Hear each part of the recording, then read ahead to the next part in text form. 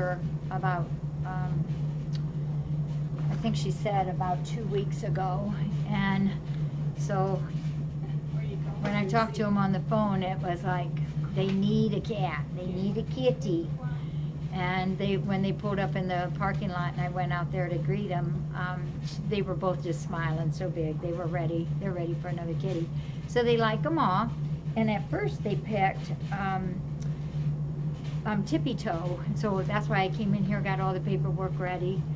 And then when I went back, this one had hogged in on the lap and she won out. So this is Traverse, the sister of Tippy Toe. So now when Tippy Toe gets picked, I already have her health records ready. She's just purring and purring and purring. So she's a tiger, and we always knew her because she has the white socks, where the two sisters are close alike in their looks. When Traverse came, she was only 1 pound 15 ounces. She was 209 yesterday.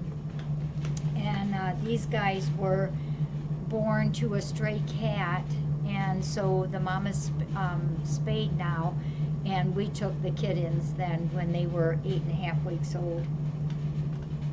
Yeah, that guy that was holding you is going to spoil you rotten. They were holding all of them. So I think it'll be a great home. You ready?